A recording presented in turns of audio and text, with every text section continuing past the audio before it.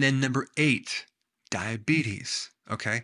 What are some early warning signs of diabetes? It's very difficult for you to skip a meal without being really super hungry. You may be hangry, which is kind of a combination of hungry and angry, irritated when you don't eat, and then you feel better or you're nicer to be around when you eat. You may also crave carbs. You may need a nap after you eat. You may also have puffy eyelids. You might have worsened vision and even start to have this urinary frequency thing where you start to urinate more and you're more thirsty. And it just blows my mind what the medical profession does for diabetes. I mean, they give you a medication to lower your blood sugar, but they don't change your diet. You need to get off carbs.